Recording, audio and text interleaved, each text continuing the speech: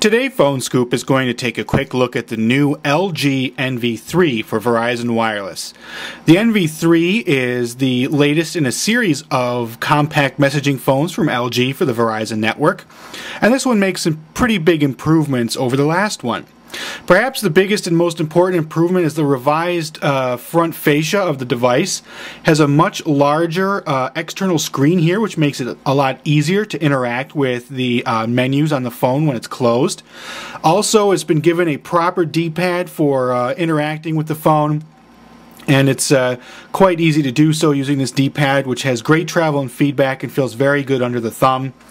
The dial pad has also been revised a little bit. It's been given a little bit less real estate on the front of the phone so that the screen can have more real estate, but this in no way affects the usability. The keys have great travel and feedback, and it's just very solid build quality. The whole front face has very good buttons and controls and feels very good to use. Taking a quick spin around the rest of the hardware. On the left side, we have a dedicated camera key, as well as the volume toggle here.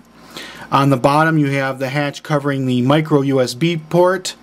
On the right side, we have a micro SD card slot and a 2.5mm headset jack. This would be one of our few complaints about the hardware. We wish it had a 3.5mm headset jack. And on the back, of course, you can see the new 3-megapixel camera with flash, although the camera does not have autofocus. Opening the phone up, we have a full QWERTY keyboard here and a slightly revised directional pad set of controls over here. The button layout is about identical, but the D-pad itself has been refreshed and feels nice under the thumb. The keyboard in general has a good feel to it. The keys are nicely defined, and you can easily find them with your thumb as you swipe your thumbs across the keyboard. And the keys have good travel and feedback for typing. You can definitely tell that you've pressed all the different keys. Of course, we've got stereo speakers here and a nice, generously sized screen on the inside. It's a 2.6-inch screen. So let's take a quick look at the menu system. Diving in real fast, we've got the standard Verizon Wireless set of menus here. Opening up any of these menus will revert it to the tab system here, and we can scroll sideways and see all the different settings and features of the phone. So let's take a quick look at some of how these features work. Perhaps the menu that you'll use the most is the Media Center, probably followed quickly by Messaging. The Media Center is where you're going to find most of your fun stuff, basically, your pictures, your music, the mobile web, and so on. It has the same user interface that Verizon's been using on its feature phones for some time, so no real big changes there. But you can see it comes with VCast Music and Rhapsody. We'll go in here and look at the one song we've downloaded, which we did earlier today. Downloaded a new Green Day song, and it sounds pretty good. Has a revised set of options here. We can go to the home screen and listen while we're doing some other things. Can't do too many different things, but at least we can listen to music while we're browsing around the phone. If we go back to the media player, we'll go to Now Playing. You'll see the options menu also has a sound effect, which is another way to say equalizer. So pretty neat little user interface here on the equalizer. You can hear it change the sound as we go from EQ to EQ. So here's flat, and then we'll go to the concert hall sound.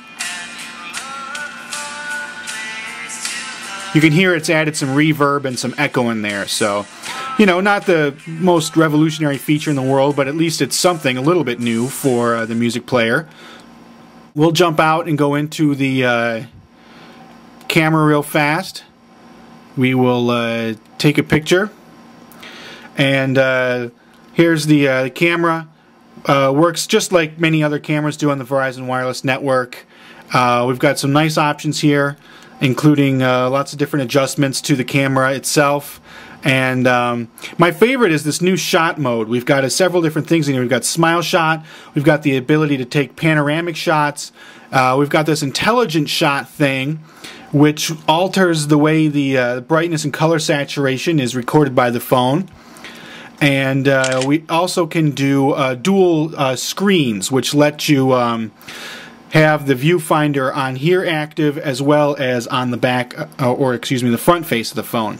So after we've taken a picture, we can go to the My Pics gallery app here, and you can see it's just like any other Verizon phone with the gallery application, so no real big changes there. About the only new thing I was able to find was this editing feature. We've got some new things we can do here. We can zoom, rotate, crop, put in some different effects. We can stick in funny faces, beautify your face, and put in a frame, or even put a different stamp on the picture. So that's taking a quick look at the multimedia. Of course, we'll look at the browser real fast, because that's always something that people like to do with their phone. Of course, it's going to load the new Verizon dashboard here that is on lots of its LG phones. You can see we can cycle through all sorts of different content here supplied by Verizon, and it will eventually get us back to the web. We can jump in there and we'll see how it does here in the basement, pulling up the web over EV, even though we have no signals for 3G.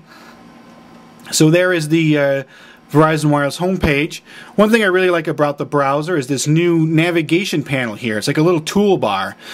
You've got lots of different things you can do here for navigating and controlling the browser, which is kind of a nice feature to have. And of course we can use the main menu to control the settings of the browser itself, the way it looks and so on. So browsing was pretty snappy, no complaints there. So that is a real quick look at the LG enV3, a very capable and compact messaging device for the Verizon network.